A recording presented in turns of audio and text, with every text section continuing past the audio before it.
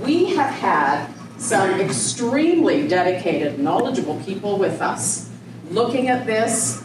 They understand the requirements, and we have got what I think is a future for our community. So in terms of the week that we've just gone through, so we started off with a number of different options that we put on the table. Those are those boards at the back there, and I'll take you through those in a second.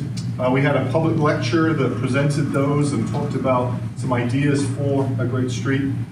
We then narrowed that down with the help of the action team and staff into a couple of alternative concepts. With the help of council, we then landed on a preferred concept, and then we've spent the last day or so refining that to get to this final presentation.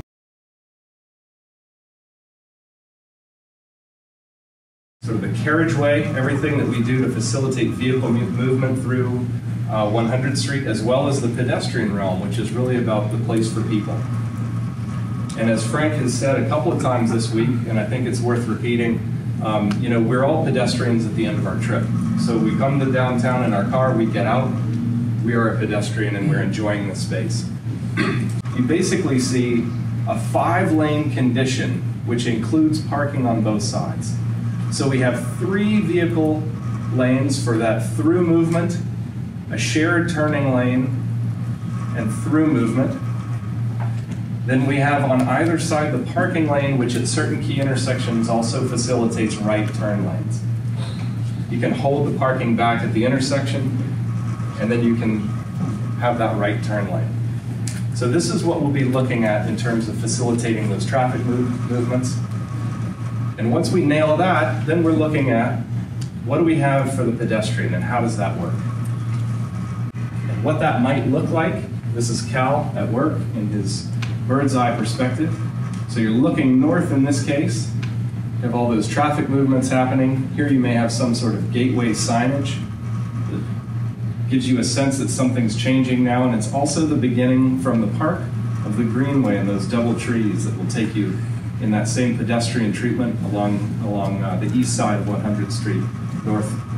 To the heart, we're at the North Peace Cultural Center where we sit right this moment, and the city center square, really the heart of the community where we start to look at the enhanced turning movements through 100 and 100. We've got a tremendous opportunity with the sidewalk that's going to be part of the new road work to look for opportunities along its route to expand that public space into something a little bit larger and more useful. And one of the better places we can do this is at the old 4th Street Hotel property, where we might be able to expand the width of the sidewalk into really a kind of a linear public plaza.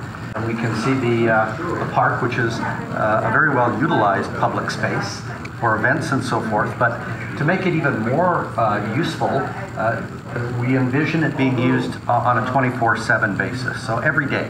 A place to come and have lunch, a place for people who are downtown to sit, to meet their friends.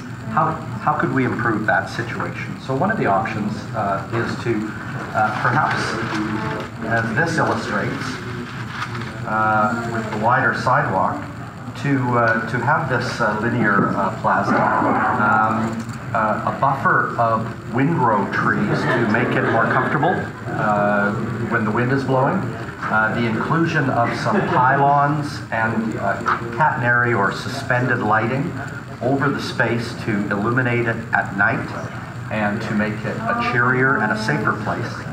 This is looking south, actually, at the government building at 101st.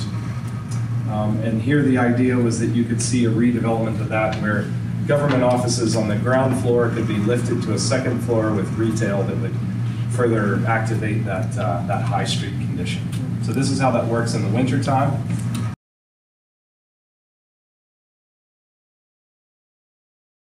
It's very intentional that we provided temporary storage space for snow. And you can see it here in the center. And we talked with Public Works and Grounds too. And we asked them, how much space do you guys need when you windrow your snow?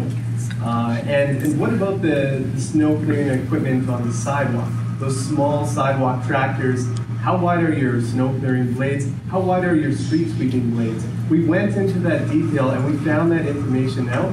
And so we tried to keep operations as close to current operations as possible and utilizing the existing equipment.